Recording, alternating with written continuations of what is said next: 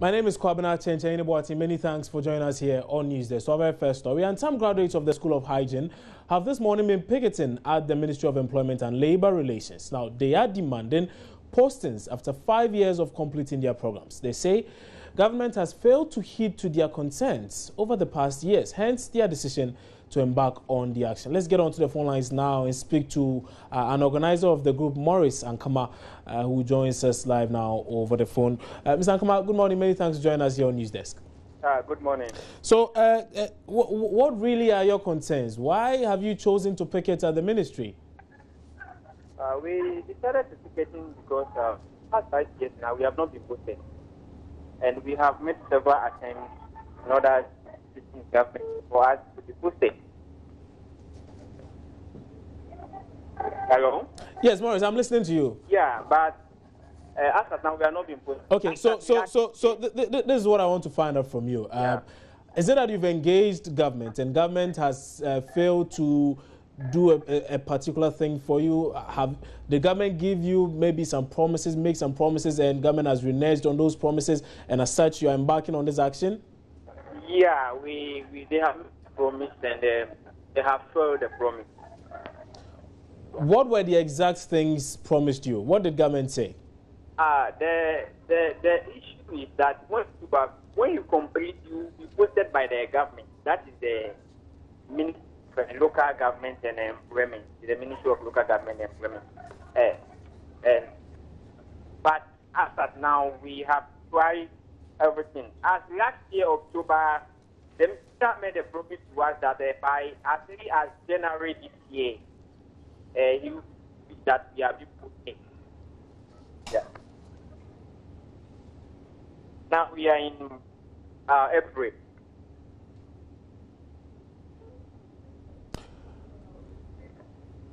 Morris, I'm finding it a bit difficult hearing you. I don't know whether you could reposition yourself well and then maybe you could continue with the discussion. But you were telling me that as early as October last year, you had an interaction with government and you made some promises. So you can continue on that note.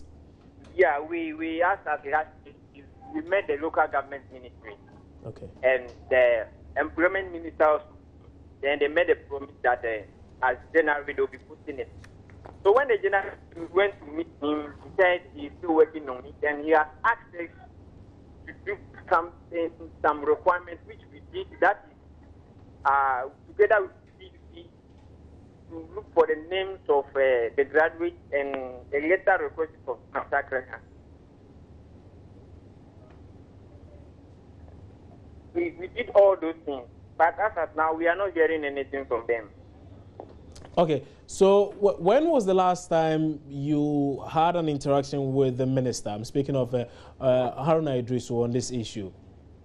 That was about 2 months ago. 2 months ago. And what was the response he gave you? He only asked us to look for the document. After that, he also had a meeting with the local government, the employment ministry, and the local government, with the Ministry of Finance. But that meeting, nothing good came out of it. And the process of organizing a second meeting, it has been more than 1.5 months now. We are not meeting. And the last time you spoke to the minister, did he give you any timelines? Were there any deadlines? As last year, he gave us this year, and that's January. Yes, I understand that. When you spoke to him in October last year, he mentioned January this year. And then you went to him January, and he says there were a few more things you needed to do. And you are mentioning that you provided the documents he requested. Yeah. So I am asking, at the time when you were providing these documents, did he in any way give himself any timeline as to when he was going to ensure that you were pleased? He did not give us any deadline. One would say, are you not being a little too unfair with government? Because it isn't that they have failed to listen to you. They have done a few things. They have met with you on a number of occasions, based on what you are just telling me now.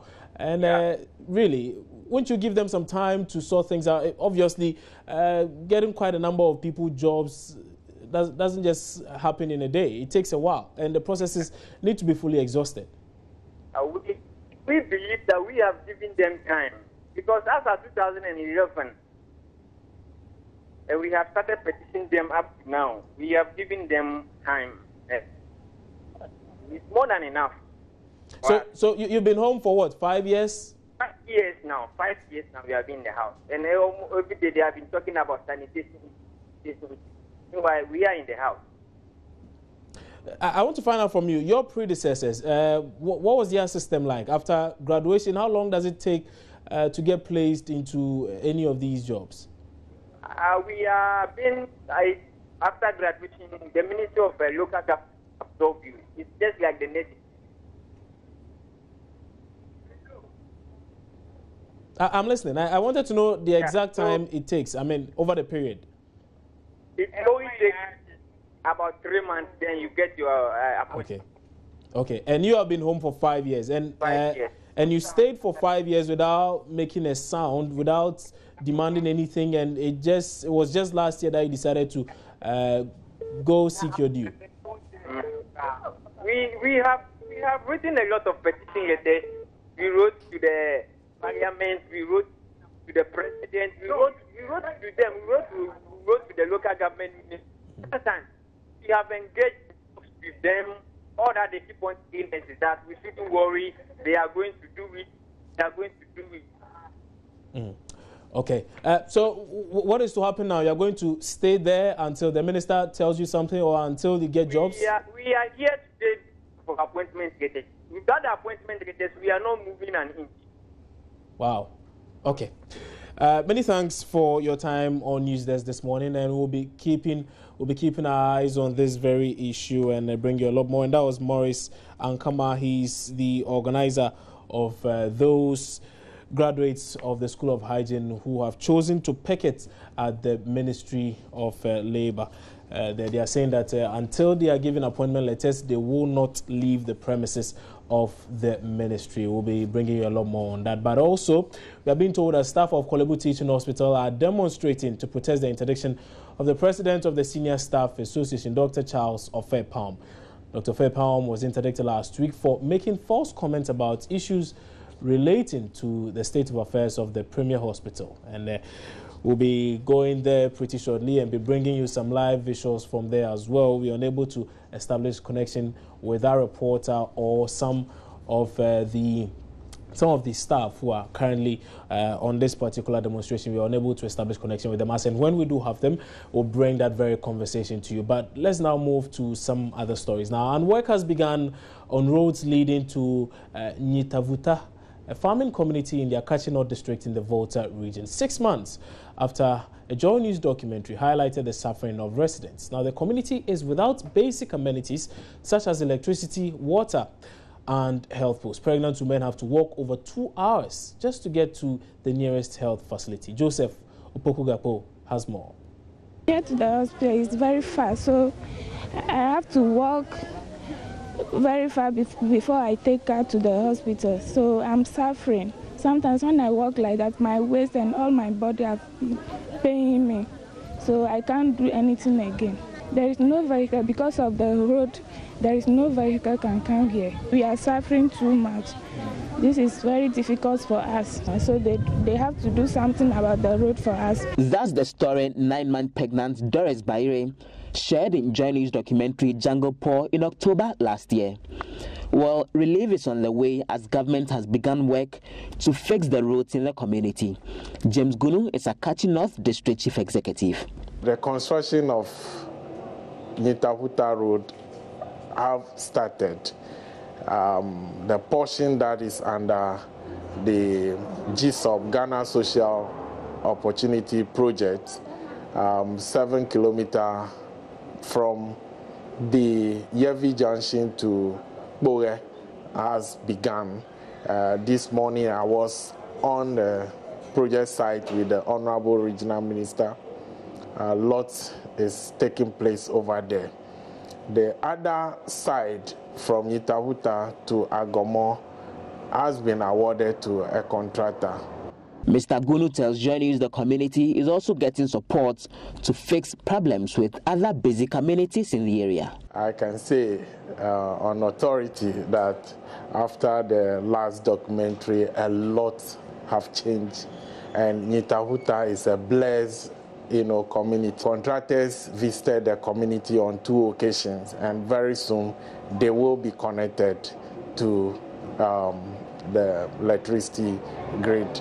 Rotary Club International, whole chapter coming in to do visibility studies to drill borehole for Nitahuta. 7 Hills came in to empower people through beekeeping, and they have trained some people.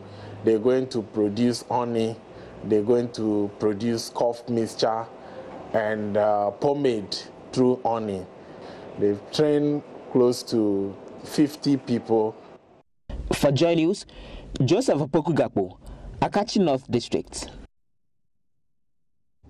Now, businessman and director of Marbles and Granites, Dr. Edmond Ayo Eni, is to be put before court today after being released from BNI custody on Sunday. National Security Coordinator Baba Kamara had ordered the arrest of Dr. Ayo Eni for circulating information on social media that he, Baba Kamara, had diverted vehicles meant for the NCC to the NDC. The said vehicles, numbering about 50, were rebranded at a facility belonging to Mr. Kamara on the Spintex Road next to the premises of Marbles and Granites. According to the BNI, the angles from which the pictures were taken indicates they were taken from the office of the director of Marbles and Granites. We'll be bringing a lot more on this also in a short while. But let's take a break here on News Desk, and when we come back, we'll be bringing a lot more, including the dismissal or sack of the head coach of Kumasi Asante Kotoko, plus a lot more stories right here on News Desk. Stay with us.